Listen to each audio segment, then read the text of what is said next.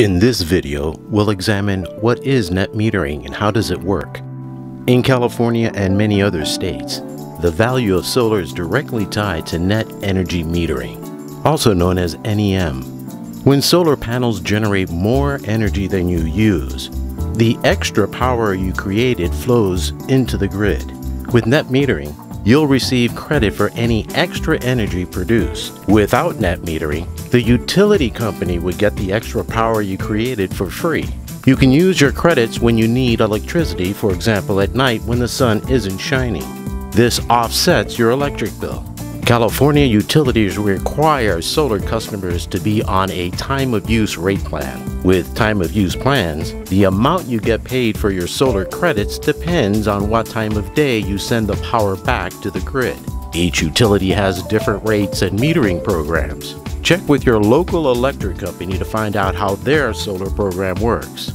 Net metering was created for two reasons. One, to encourage the greater adoption of solar throughout the country. And two, because utilities and the electric grid as a whole can benefit from the additional energy to the grid generated by solar. Most electric companies charge a minimal monthly service fee, which will continue when you go solar.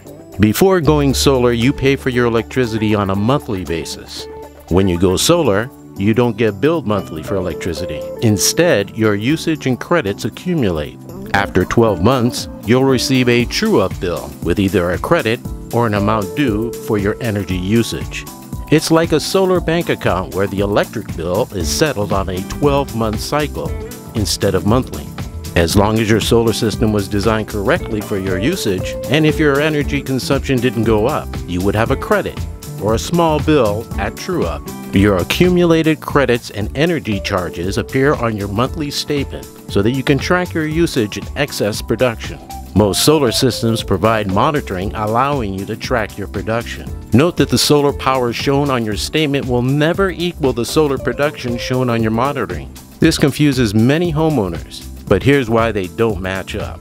Electric meters don't measure the power that feeds the house. They only register the extra power that goes to the grid. So your utility bill does not show how much power your solar produced. Only the power you don't use is what the utility bill tracks.